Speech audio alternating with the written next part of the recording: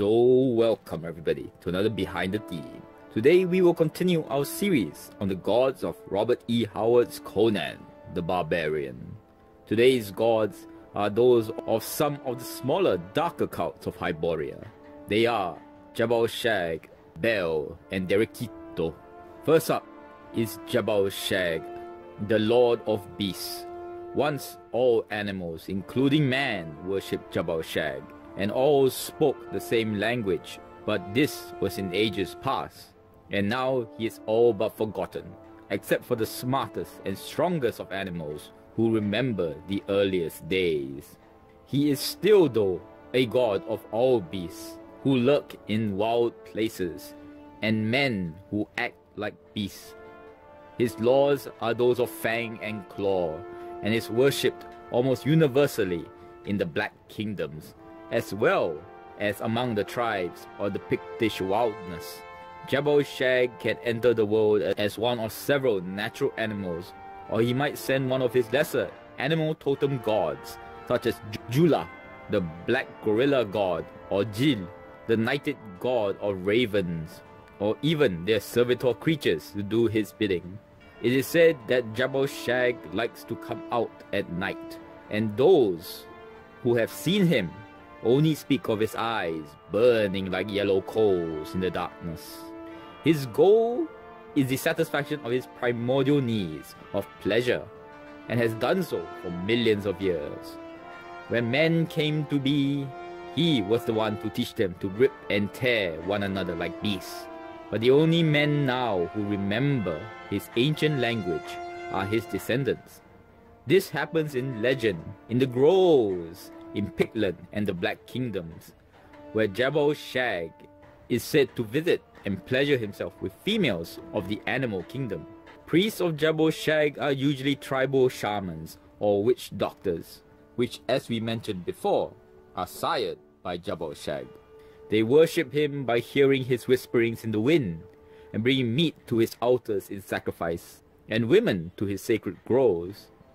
Those who serve Jhebbal Sag are not only able to speak with animals who serve the Beast Lord, but also learn the secret of the magical symbol of Jhebbal Sag, an ancient mystic sign which even the wildest animals is cowed before and stay far from. Next is Bel. He is the god of thieves worshipped in Zamora, and people such as the Zwagir nomads and the thieves of Ashkelon. According to legend, in the time of the Elder Gods, Bel used his dark powers to conjure up an army of undead thieves to plunder the wealth of all nations.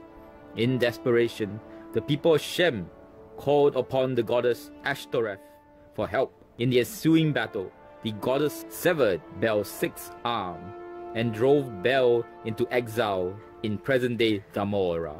As fitting for the god of thieves, none, even his worshippers, have seen the face of Bel, but several idols and amulets depict him in various forms, such as a stocky dwarf with a grinning face, a six-armed elephant man, and a lithe, pantherish human wearing a black mask. Bel is worshipped, or at least paid lip service, by all who earn a living by thievery. The priesthood of Bel is independent in each major city or region, to prevent the frequent actions of one thieves guild or temple from affecting another. In areas with a single strong thieves guild, the temple or shrine of Bel is usually connected to the guild hall via underground tunnels, and if there are competing guilds in the same city, such as in Aragon, the underground temple is recognized as neutral ground by all sides. To maintain their benefits, priests of Bel may never buy or trade for anything. Should they slip, Bel can only be appeased by a sacrifice of stolen goods 10 times the value of the item purchased. Priests of Bel speak their own secret language, and as for thieves themselves, they identify each other usually by invoking the words, "In the name of Bel." Last for today is Dereketo, a goddess of fertility and lust, originally worshipped in Shem.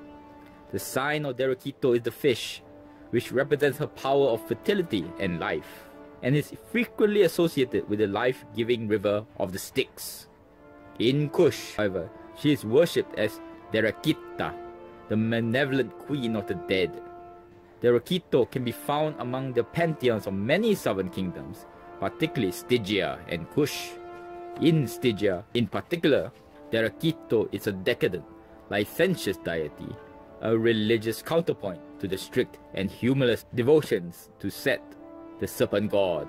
Nearly all Stygian cities contain a grand temple to the goddess, where young girls are initiated into the erotic mysteries of Dereketo.